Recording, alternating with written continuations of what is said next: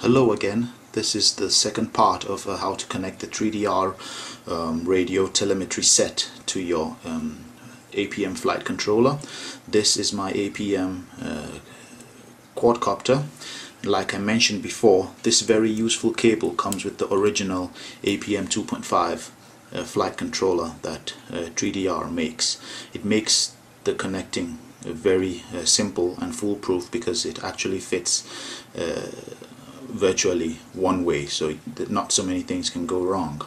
Now, one thing you have to note is that the red wire faces the middle of your controller, so the red wire will face inside and the black ground wire faces the outside of the controller there, so that you can see it closer. I'll just try to focus there. Red on the inside and black on the outside, and you socket it into the hole that says telemetry. The next thing I've done is I've socketed the radio component into the other end of the wire, and I'll try to focus it there. You put it, it's actually 5 wire lead. Just put it like that. As you can see there, 2 black wires on one side, a red in the middle, and 2 more black wires. Now this is properly labeled, and as you can see, it's a ground, CTS, 5 volts, receiver and transmitter. That socket with RTS is left blank. Make sure you connect it this way. If you connect it the opposite way, you'll be leaving the ground blank, and that's not useful. So that's how you put it there. Now I'll just mount this radio on my frame with a double-sided tape, and we'll continue the video. Okay, I have just mounted my radio unit and the antenna on my frame, and I put it just beside my flight controller. Please be aware that when you want to test it, you cannot power your AutoPilot with the USB lead, because the telemetry and the USB use the same ports in the flight controller unit itself, so you'll have to power from the battery unit. And of course, all safety measures have to be observed because you have your propellers on. Note that I mounted my unit with the propeller taking into consideration that if the antenna happens to bend down in any of the directions, it's quite stiff, so the chances that it will bend down are not high. But if it decides to do that, it will still be free from my propeller, and I wouldn't end up damaging myself while in flight. So that's the one unit on that side of the craft. The next side is the computer or ground station side, depending on whether you want to use a laptop or an Android phone or a tablet as your ground station.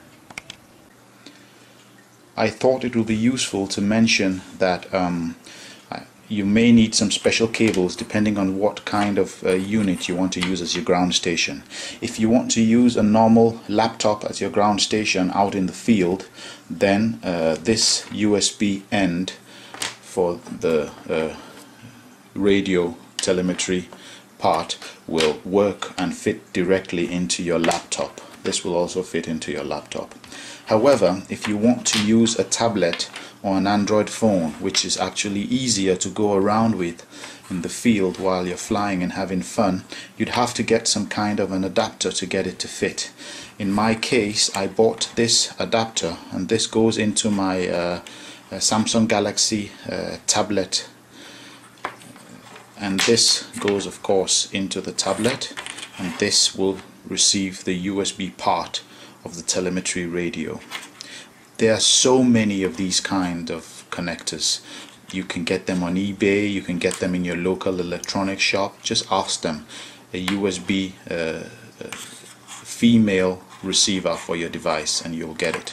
Now this is essentially the same thing. This will take in the USB part of my telemetry radio, and this is a micro USB that will go into my smartphone, my Android smartphone. It's really nice to control it with your Android device. For the first advantage you have is that it's light. I virtually have my phone with me anywhere I go. I don't have to carry a heavy laptop around. My phone has by and large constant internet service from the 3G network that the mobile supplier gives me, so it also can download the relevant maps from Google Maps so that I can plan my waypoints. Apart from that, it's easier to carry around if you activate the follow me function just for fun. So these wires are quite smart and useful. Like I said, eBay or your local electronics supplier, and this should work. Before you connect your ground station part of your telemetry system, I'd advise you go on the internet and you go to this URL. I'll just focus it there, and that's the APM wiki. And if you go there, you can quickly read. It's actually well outlined there how to connect your APM radio.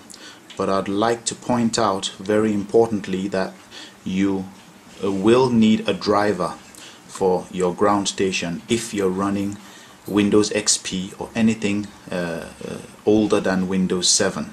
So if you're running XP or Windows 7, Windows 7 and below software on your computer, you will need to download the driver.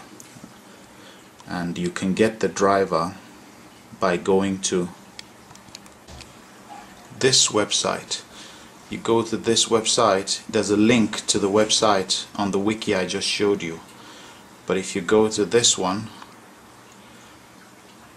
you'd find the driver for the computer, the ground station part. And depending on what you're running, which operating system your PC is running, you can download for Windows, Linux. If you're using a Mac, it's also there. And what you need. You download the file, you copy it, install it on your computer. I don't think I have to explain how to do that, but if you want to know how to download the file and install it, I can make a video for that.